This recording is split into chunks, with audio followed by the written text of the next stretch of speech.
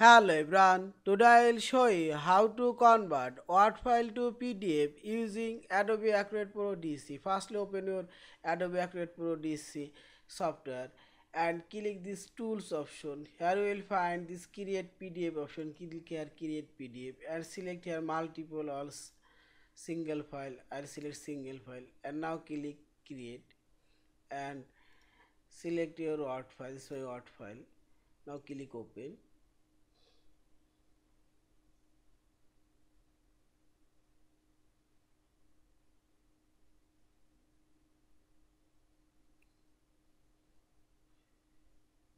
Word file already converted. This is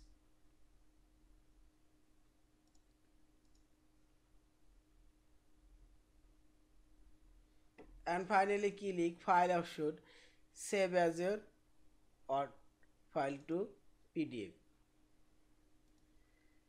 Thank you for watching. Please subscribe, like, share and comments.